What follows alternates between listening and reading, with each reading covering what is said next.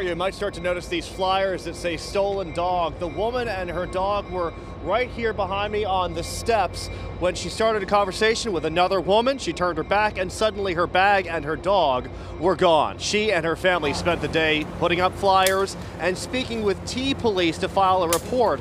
Hercules vanished 2 days ago, Monday evening between 6 and 8. She's been told there is a video of her walking her dog in front of the South Station bus terminal, but nothing showing the dog being stolen.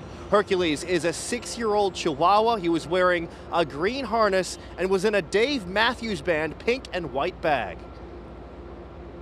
It's my clothes and my dog. My dog was in there. So I think she thought maybe there was money in that bag. I don't know. I don't think she would take the dog purposely. I don't know.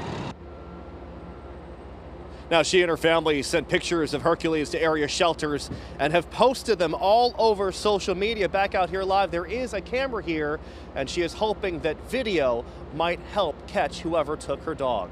Live in Boston, Sean Scheibot, WCVB News Center 5. All right, Harvey.